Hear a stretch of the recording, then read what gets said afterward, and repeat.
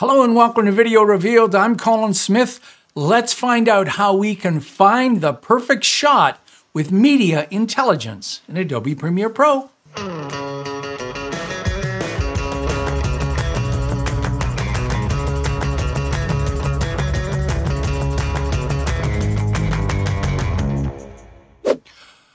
Well, this feature has been requested long before anybody talked about artificial intelligence, and that's finding things visually in your clips. You can't always remember what you have, and you need to find it based on what you remember or what you think or what you need to find. Find that person with the red shirt, find the blue car, find the dog, something with and you can add very long strings of text to help you find things. So that's built into the newest version of Premiere Pro. It has to analyze your media. So I've created a project here with, I think I've got 600. I've got 508 clips in here that I'm going to search for. And when you start media intelligence, over on the right, this dashboard will have a little circle. So if you've got it turned on, which I'll show you how to turn it on or off, you'll see a little circle as it starts to read that information. I'll show you at the end some important information about why this is not what you think if you're worried about it going to the cloud. It's not. It's all on the machine. I'm going to show you in the Edit menu, Preferences. This is the Premiere Pro menu on the Mac. Media Analysis and Transcription. And you can see here, analyze all imported media to visually search. Now, what's also important to note is that the analysis gets cached, and you get to pick whether it's in the media cache next to the media in a sidecar, or you can turn it off completely. But media analysis will be cached, so you won't have to reanalyze clips if you use them in another project. And you can share this. Basically, it's this PRIN file. So if you're working with on a server with a group of people, you can have this cached on the server, so they won't have to reanalyze the clips. So you can turn this analysis on or off anytime you want. You can turn it on, import a bunch of things, and then turn it off again. So use that. You can also use it in the import menu.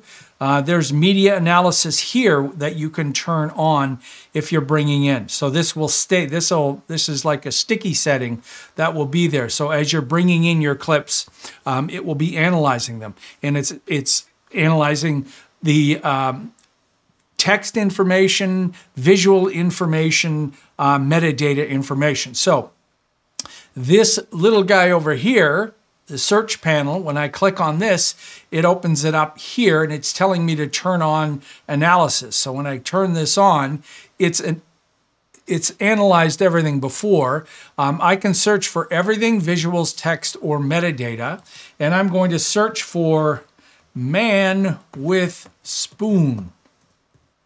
If I know how to spell spoon.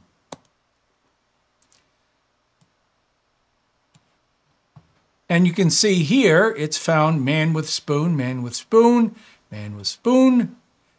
Not necessarily a spoon, or maybe that one is a spoon. And that one definitely is a spoon, but it's culinary. No text and no metadata. Now these clips here, I can double click on them and load them into the source monitor. You can also drag them directly to the timeline from the search panel. So that makes finding things easier. Let's try a few more searches. Shaking hands. You can see the metadata down here, businessman shaking hands. They're shaking hands or shaking hands. She is holding a selfie stick with her hand. This isn't necessarily, this is a hug, not shaking hands. And this is, I don't know. And this is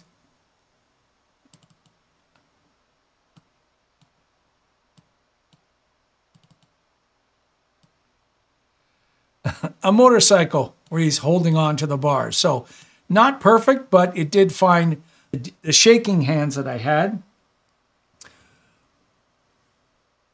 Woman with camel. I happen to know I've got a woman with camel, so there she is. She's got a camel, and wait a minute. Those aren't camels. Those are alpacas. It gets a little bit more confused here. Woman with, I guess they're kind of fuzzy and hairy and whatever. So it found a woman with dog, but at least it found this stuff. Another one is location. So let's look for Venice.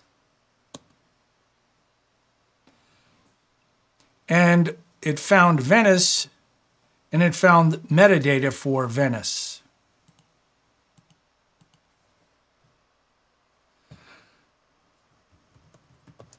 Now, I wanted to get more specific about the mood of someone, so I was looking for I know I've got a clip of this girl here, this sullen look of, and it got that. That's the one I was looking for. It got other similar ones, and it got something completely not at all. Like that baby's having fun. It's not very sullen.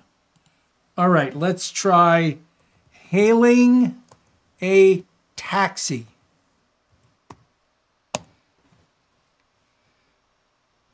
So that's good. That's a girl hailing a taxi. We've got someone riding in a taxi, the same woman getting in a taxi. And I guess, is that a taxi in the back or could be thought of as a taxi? All right, let's try dunking a basket. I know I've got a basketball shot, dunking a basket, dunking a basket. Did pretty good there. Yeah.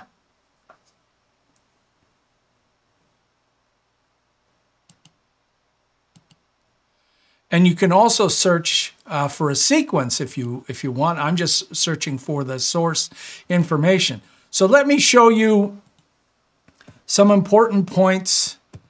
First of all, can I see the tags that Premiere Pro has applied to each clip?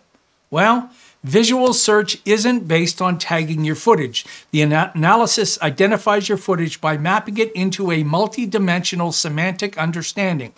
If you think you know what that, I don't know what that means, but Adobe's showing you at least what this is based on. It's multi-dimensional semantic understanding. I have no idea what that is, but it works. When you type a search, the text is mapped into the same semantic space. The nearest matches to your search text are shown. This means you don't have to learn a set of tags. You can use complex descriptions and freely try different synonyms or variations. Can Premiere Pro learn from my media? No.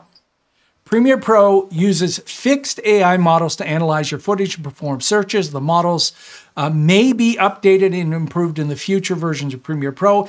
It does not see or train on your footage or your searches. All analysis happens locally on the machine. So before all the conspiracy theorists say, it's looking at my search and looking at my image, it's not. And we know that people will report different than this, but I wanted to wave a flag and point to you. This is happening locally, and Adobe's not training or saving. Okay, last important point, are my searches or media training Adobe's AI? No. Your searches and media are not used to train Adobe's AI models. Your privacy is important to us, and we built media intelligence to operate completely on your computer.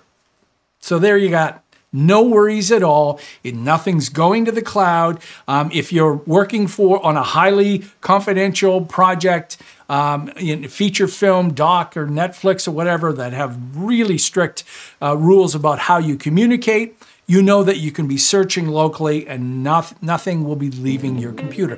This is a win-win for everybody. This is great for users who are trying to find that one shot. You can't remember the name of the clip.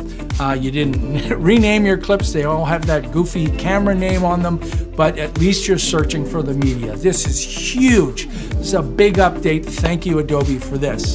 Hey, if you're new to Video Revealed and you found this informative, take a moment and subscribe. Till next time, I'm Colin Smith, and it's my job to show you some of the cool new ways that we can find the stuff that we can't normally find in Premiere Pro.